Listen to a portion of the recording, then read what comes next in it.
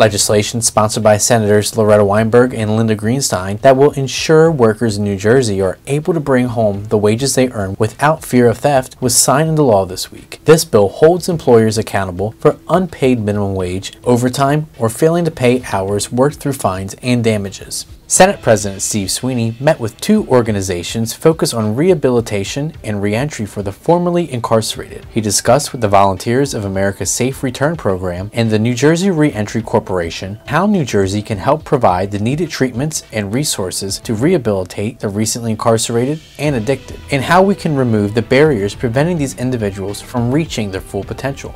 Legislation sponsored by Senators Cryan, Ruiz, Vitale, and Cody combating gun violence was also signed into law this week.